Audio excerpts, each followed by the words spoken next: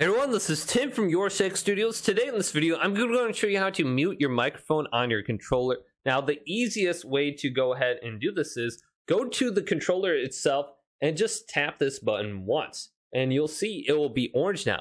But on your screen, it's going to mute your microphone. So this can be for the controller or the headset that you're using.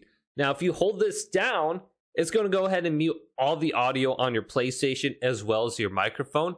And then it's going to go ahead and slowly blink, indicating all the audio is muted. So if I press it once, it's going to mute the microphone audio only. Now let's go back over to my PlayStation.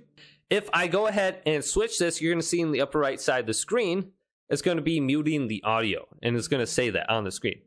So I can also press the PlayStation button and mute my microphone by going on over to where it says mic right here. So you can see I'm connected to the wireless controller. And I can go to mute right here and select this. Now you can also adjust the microphone here. Now in the past you could go to the microphone sensitivity and just move it all the way down, but for this it doesn't work nearly as well. So you can't mute it that way. So you do have to mute it those two ways. Then you can go up to the top to settings right here and select this. And then scroll on down under sound right here and select here. Then for microphone, we want to go to the right and then go to microphone status when logged in. And this says this setting may not work for some devices that have mute functions. So if I go to the on position right here, you can go to mute when you log in. Your microphone is going to automatically be muted.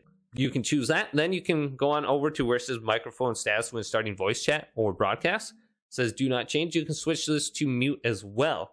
So if you don't want people hearing you immediately when you start broadcasting or joining a party chat or something like that, you can change it there. But hopefully this video did indeed help you guys out. If it did, leave it a big thumbs up and subscribe to my channel down below for more tech up videos coming up next on Your Six Studios.